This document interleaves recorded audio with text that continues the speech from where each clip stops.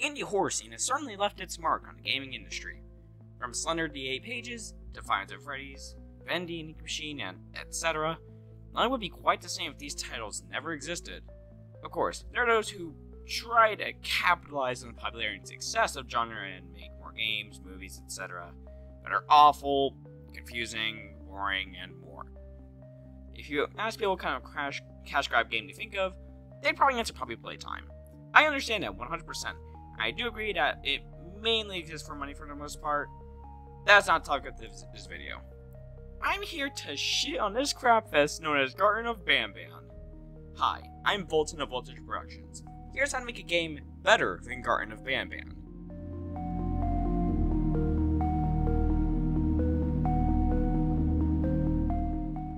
Garten of Banban is an horror game about a reliable daycare where everybody mysteriously vanished.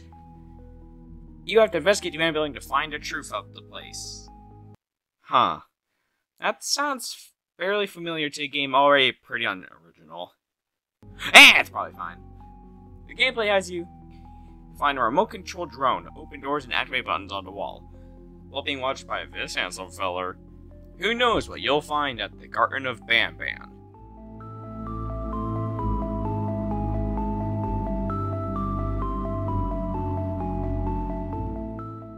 I know this game popped up through my recommended. Everybody with not Banban, by the way, on some sort of elevator. All these videos called it the next Poppy Playtime, so I thought I'd check out the Steam pages. Wait, pages? Yeah, apparently the creators of the game, the Euphoric Brothers, put up a page for Garten of Banban, and Garten of Banban 2. Get this. The titular character, Banban, doesn't even appear in the game as a fucking character.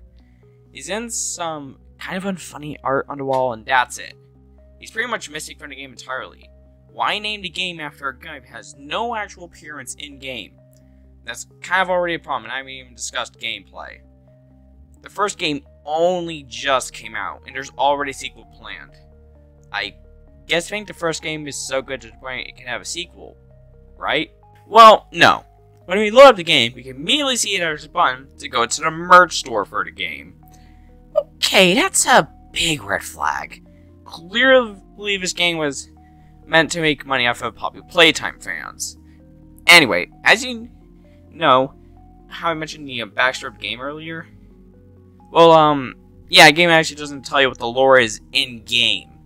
You're immediately spawned in a kindergarten area with no explanation. You know, when I actually originally played the game, by the way, I stayed in that starting area for 10 minutes because I was very confused. By the way, the footage I'm using is just a full gameplay that completes this shit in 10 minutes. If I spend 10 minutes figuring out how to get out of that initial area in the first place, then you know it's not off to a good start. After getting out of that area, you see that handsome feller again before vanishing into a dark room. I spent another 10 minutes being confused as hell, and then I opened up some playthroughs and played for 10 more minutes before losing all interest in just watching Super Horror Bros playthrough. Anyway, you find this platform, and this fucker that isn't Banban comes up and drags the platform down if you want it, ending the game. Okay, so, but what are the general problems with the gameplay?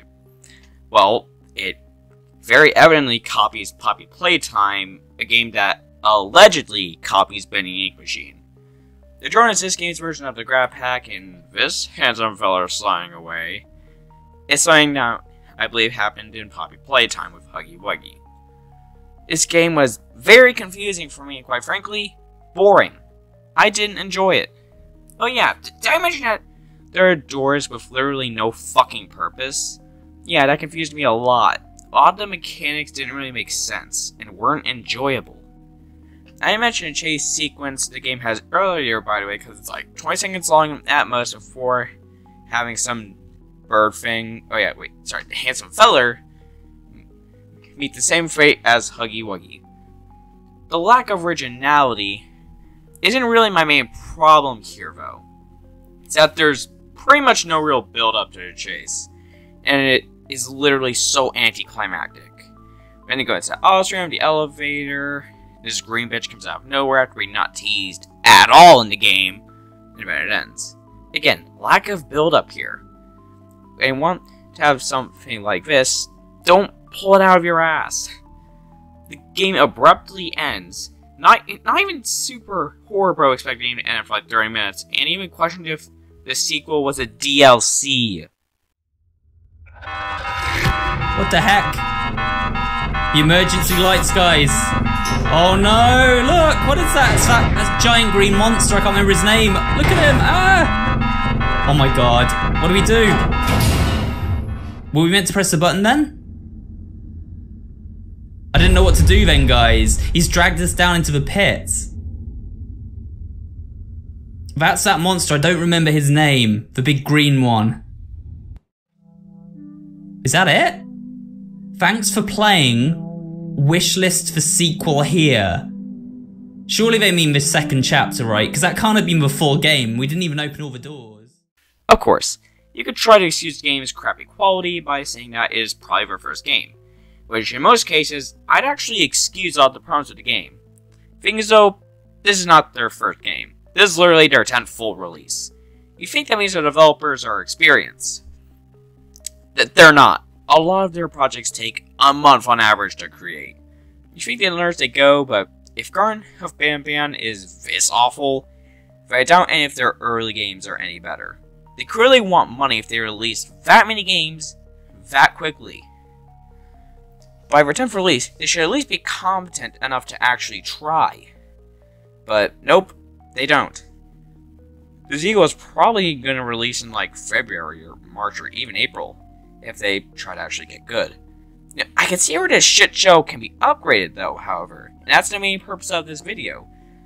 So let's take a look at that.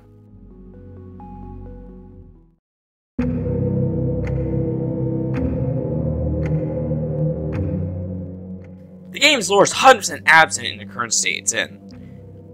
In this version, when you click the game, an open cutscene with a child hiding inside of this handsome feller will play before they are trapped in there, which would lead to that child's eventual death. It would then show the protagonist, a distraught parent. The protagonist promises to avenge their missing child. Then it goes to the entrance, which I've designed here to make it look different and actually unique from Poppy Playtime. The player finds the drone with instructions on how it works. They leave the room for the drone and experience a new concept for this thing. Hallucinations.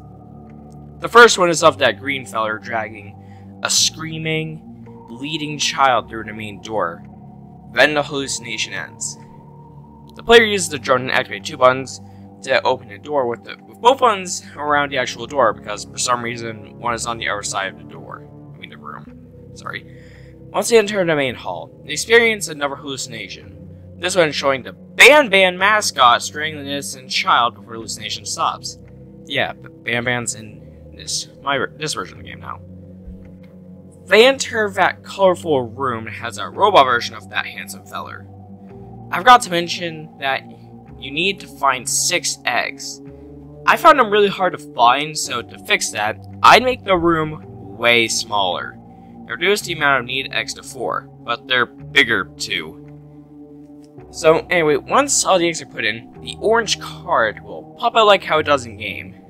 But will also cause an additional organ of the child who hid that feller all that time ago to pop out. The player gets the hammer like normal and gets the board up area, which I've changed to like a boiler furnace area because a gap room in a daycare doesn't make much sense. Entering causes a hallucination. This time Banban throwing an adult into the furnace, burning them alive with their shrieks of pain, ending the hallucination. After finding a part where you need to identify the character's right color, you now instead click her colored crayon. After this, you get the purple key card. You then hear a noise, and you see that handsome feller behind you. This time, you need to outrun it in the area. You hide from it a few times, and you eventually trick it into turning into that furnace again. The player leaves the room and sees another hallucination. This time you see that green guy, dragging the kid into the purple room before the hallucination ends.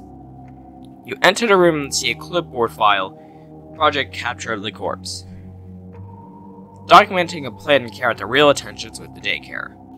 You find a normal elevator and go down before suddenly stopping. You look up to see the actual Banban, not a hallucination, axe in hand, travel up the elevator cables and send you into the pits below. The final cutscene shows the green guy dragging you to an uncertain fate. That is the end of my version of this game.